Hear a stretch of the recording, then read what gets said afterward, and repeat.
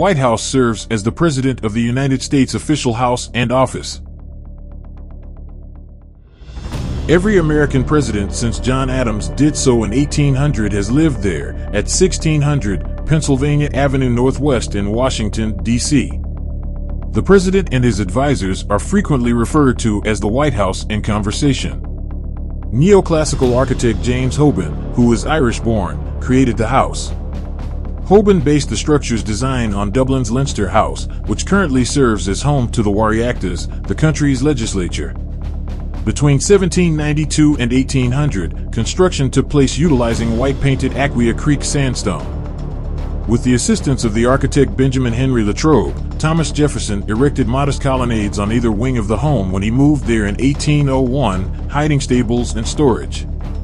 The home was burned down by the British Army in the burning of Washington in 1814, causing significant exterior charring as well as interior devastation during the War of 1812. President James Monroe moved into the partially rebuilt executive residence in October 1817, shortly after Reconstruction got underway.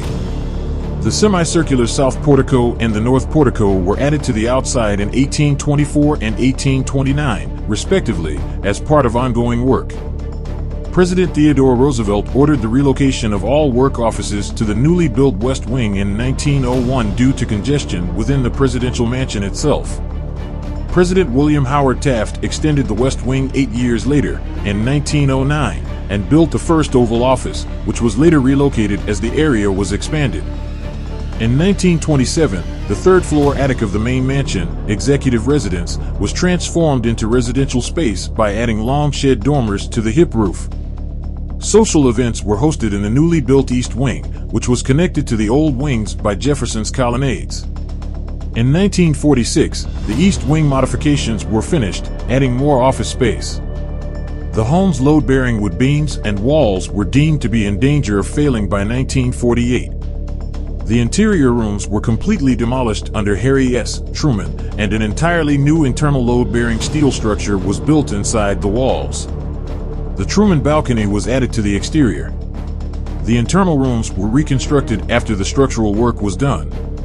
The current White House complex is made up of the Executive Residence, the West Wing, the East Wing, the Eisenhower Executive Office Building, formerly the State Department, now housing the offices for the President's staff and the Vice President, and Blair House, a guest house.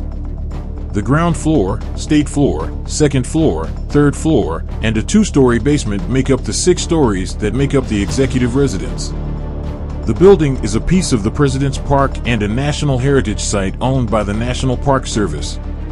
On the American Institute of Architects' 2007 list of America's favorite architecture, it came in second place, 5.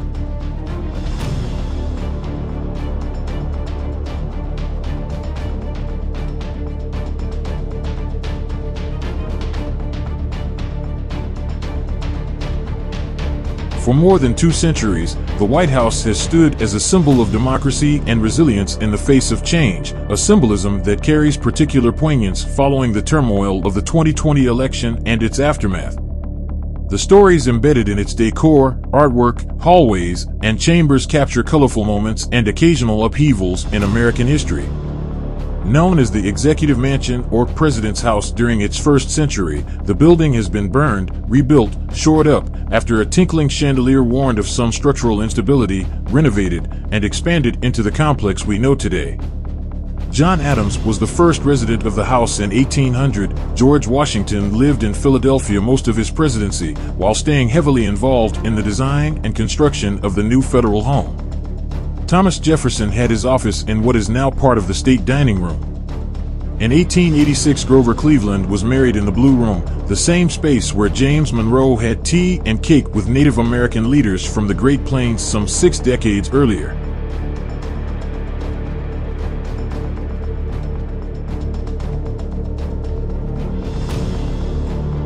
The White House was a treasure trove of Louis Comfort Tiffany furnishings under Chester A. Arthur. A magnificent colored glass screen that the famed designer made for the entrance hall is one of many relics lost to history. The West Wing and compound were mostly established by Theodore Roosevelt's directive for a comprehensive refurbishment by McKim, Mead, and White in 1902. He gave it the title White House as well. The substance of the White House and its mission have persisted through changing eras and leaders, even if the outward appearances have changed. A portrait of Franklin D. Roosevelt has been hung over the mantel in the Oval Office, and President Biden has also brought in other historical busts and paintings that express his goals for the nation. Of course, he has maintained the fabled Resolute desk, which was made from the planks of a 19th-century British exploration ship. The White House's distinctive history and other features provide us a glimpse into how the working mansion represents both continuity and change.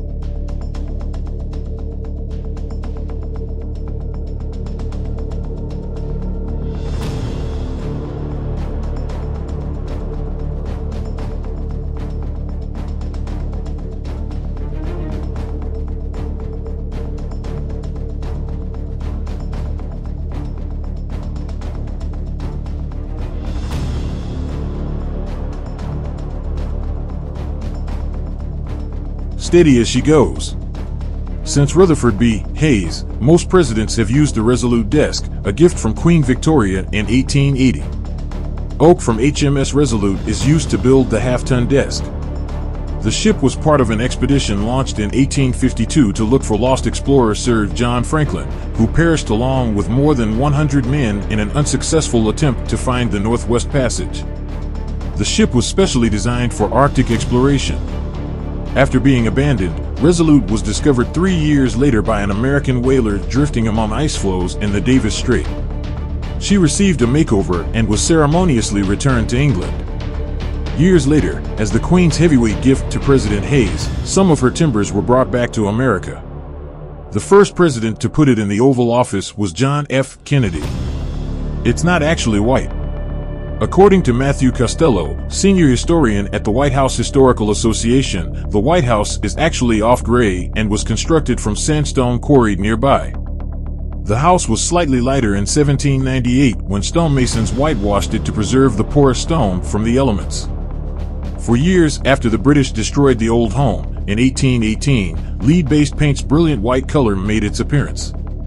Over time, there were so many paint layers that it took 16 years to remove them all during a significant restoration process that was completed in 1996. It takes 570 gallons of paint to cover one layer. 10 pin under the north portico. Even presidents require enjoyment. Harry Truman erected 2 lanes in the basement of the White House as the first owner of the bowling alley. He also let the White House employees to establish a bowling league despite not being a particularly good bowler, claims Costello.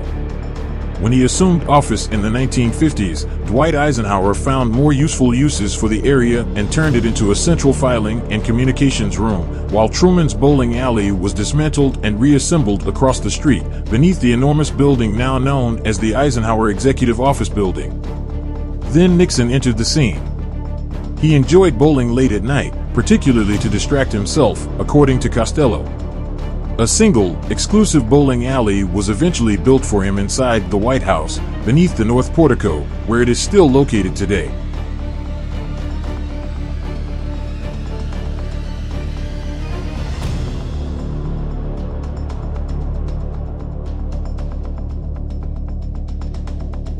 The actual media pool.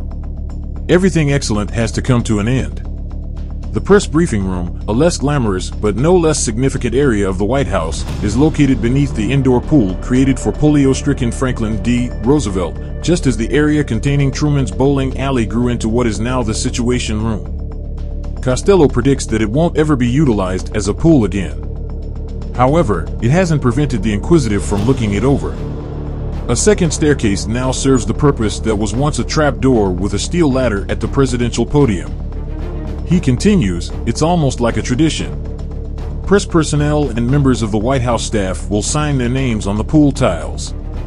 Some claim that the chlorine smell is still present, saving the portrait from the British.